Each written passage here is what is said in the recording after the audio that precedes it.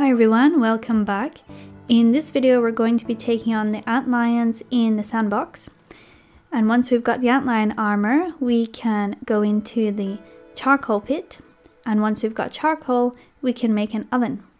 So the first thing we'll need is 12 silk rope to connect this zip line from the picnic table to the sandbox. I do recommend saving here because the Antlions are quite tough and you'll be taking on some sizzle damage as well. You'll want to make sure you've brought lots of water with you as well, because as you're sizzling, your thirst will drain much faster than usual. So we'll want to head left from the zip line and we should come to this little umbrella here. And we've already woken up our first Antlion. So I'm just taking him on with an ant club, because that's the best weapon I've got right now. Timing your blocks perfectly will really help you out here. One hit from this guy can take more than half your health off. So if you're not timing those blocks perfectly, you might die pretty soon. You'll also want to bring some granola bars and some fiber bandages, just so that if you do miss one of the blocks, you can heal your health back up. With it taking more than half your health off sometimes, you'll not be able to survive too many of those before you die. I think the Antlions do give a pretty good warning before they're about to attack, so they're one of the easier ones to perfect block. And that's the good thing I love about the Ant Club, is you can stun them. But usually when I stun them I'm out of stamina, so it's a waste anyway. But there we go, we've killed him. We'll need a few more Antlion chunks to make the full armor set though, so let's head back in. And to avoid the sizzle, you can stand in any shaded part of the sandbox and you won't take any sizzle damage. So we've got another Antlion here. I like to fight them on the edge of the sandbox just because obviously you're not sizzling there.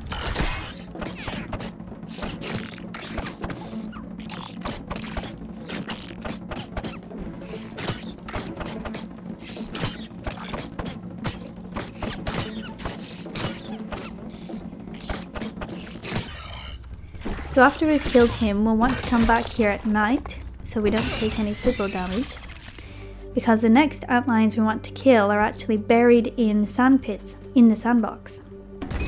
We need pincers to make the full Antlion armor set, and so far I haven't gotten any pincers from the regular Antlions, so I was wondering if we can only get pincers from the ones buried in the pits, like this one.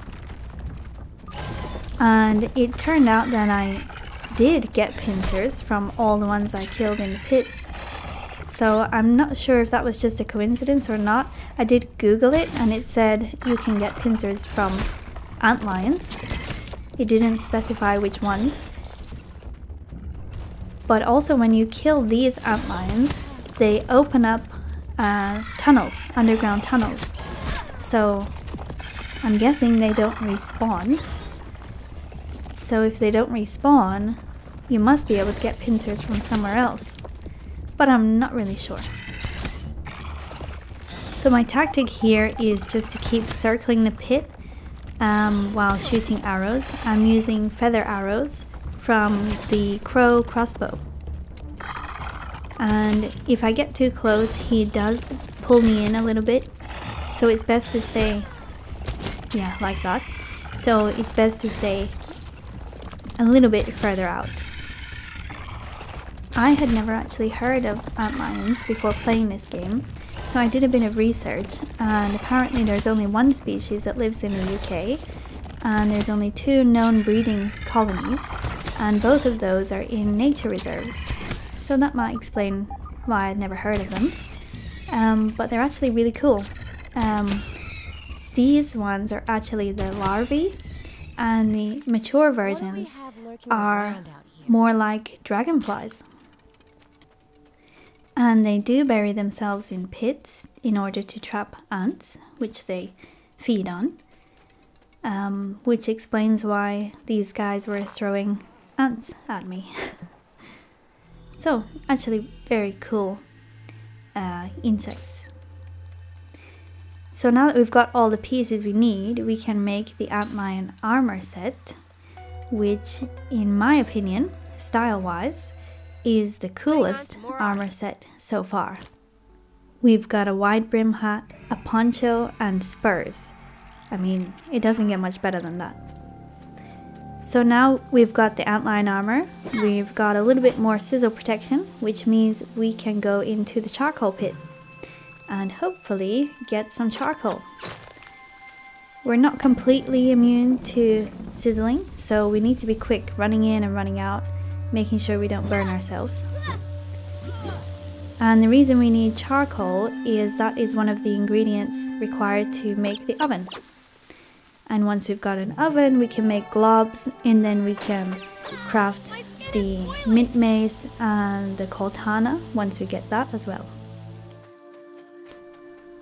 So heading up into the actual barbecue grill itself, we've got a mega milk molar just sitting behind this grate. And on the way home, I decided to kill some fireflies just so that we could make the firefly headlamp. Because when we're using a two-handed weapon like the ant club or the crossbow, we can't carry a torch. So it's a really useful piece of equipment. And as you can see, the fireflies were really easy to kill. Just 3 shots from the crow crossbow. So back at home, we'll get all of this stuff analyzed.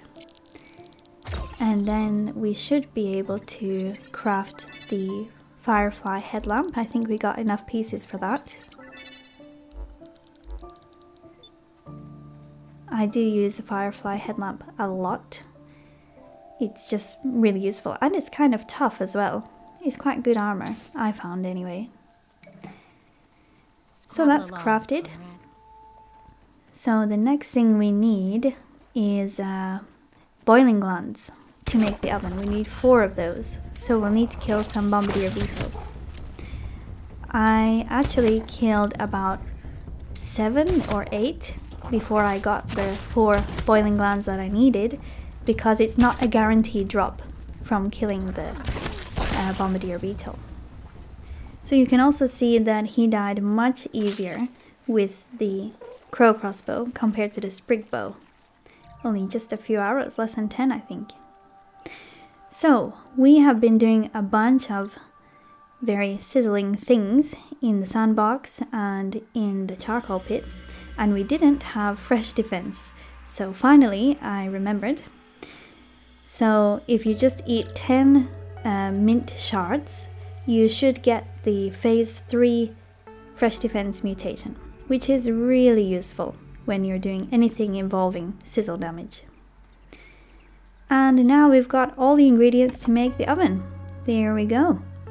So once we've got the black ant hill chip and the sandbox chip, which unlock advanced smithing and flavored globs, we should be able to make things like the mint mace and the katana once we've got the recipe for that.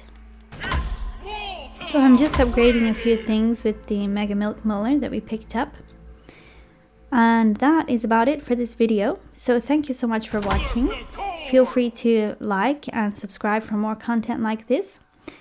And join me in the next one where I'll be exploring the Black Ant Hill. I'll see you then.